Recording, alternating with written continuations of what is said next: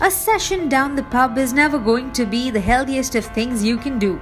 But modern life is though, and far be it for me to tell you to permanently strike trips to the pub off your diary.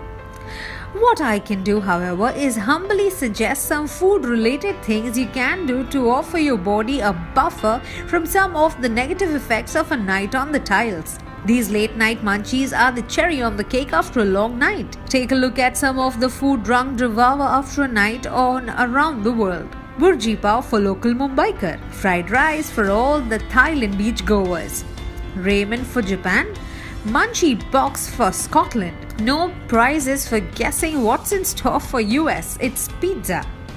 Toku is the thing if you're in Sri Lanka. Porchetta sandwich for the Italian drunkards. Kebabs for UK, well that came in as a surprise. Currywurst for Germany. Last but not the least, it's Persian pizza for Iran. Now hasn't that list already driven you hungry?